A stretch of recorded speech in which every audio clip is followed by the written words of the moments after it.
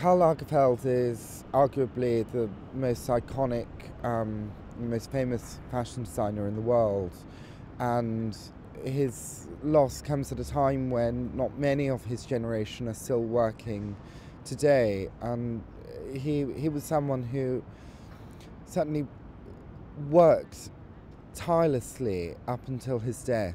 You know, he balanced so many jobs. He worked for the House of Chanel and the House of Fendi, as well as pursuing his interests in photography and books.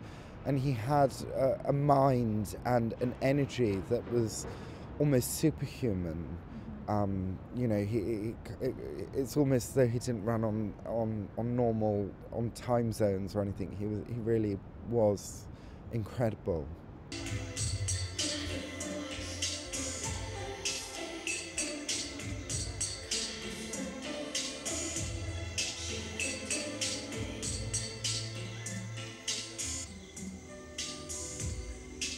Now it has to relate to all kind of modern life, whatever there is, that is in a way opportunistic. But I think it's interesting and I like it. But if you don't have the music of today, the mood of today, and the feeling of today, if fashion doesn't say anything, it wouldn't be fashion. Then it would be pretentious creation who have no real life.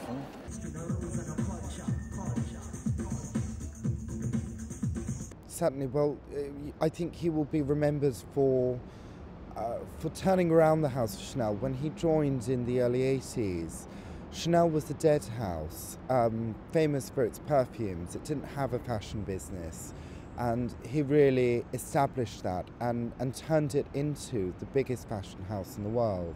I think that one of the incredible things that he did is urge the owners of Chanel to buy the haute couture ateliers in Paris, such as Le Marier, the kind of feather workshop, or Lesage, the embroiderers, or Maison Michel, the milliners, which are very old, traditional workshops where everything is done by hand and passed down through generations.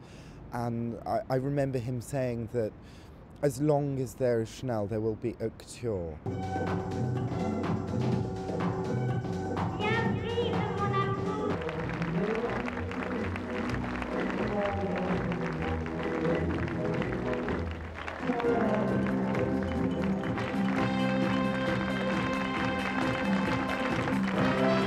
Des slipettes, des manchons de toute espèce qui me font tourner en bourrique. Je vends des robes de toutes les qualités, en laine, en soie, en fibre de coton, en fil ou en nylon. Karl Lagerfeld made everything look easy, and he was with Chanel and Fendi for decades. And what we've seen in fashion in the last few years is that designers and creative directors are increasingly flippant when it comes to jobs at big houses. They don't last that long. I think that he had an incredible endurance, him, and he really put work before anything. And you know, he famously said that he wanted to die on the stage, which he did. And you know, I think that probably says quite a lot about his sparkling wit and rather caustic humour.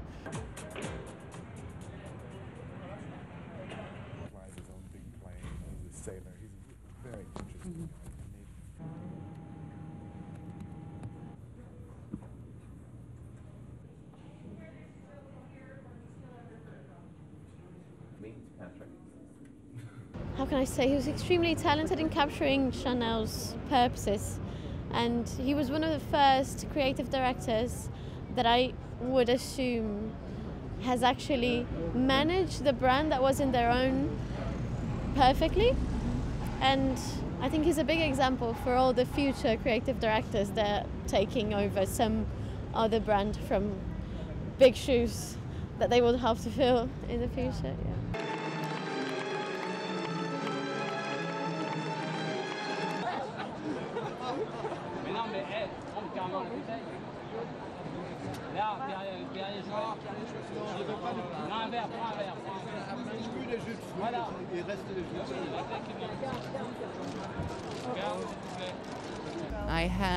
I've been so sad. That was the first time I heard when I got here.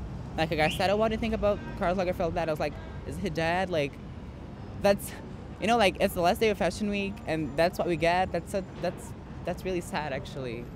And what's like for me, what's the worst about it is that like he, in my opinion, was one of like the last person like that was present in like the fashion evolution. It was like the last one we had was like McQueen that died in 2010. That was such a loss as well. But like we had him and now he's gone. It's really bad. He did so many things, and I think this is the reason that people loved Karl, because it wasn't only one aspect. He had too many different things to present, and every time that it was the show of Chanel or Fendi, people can't wait to see the new work.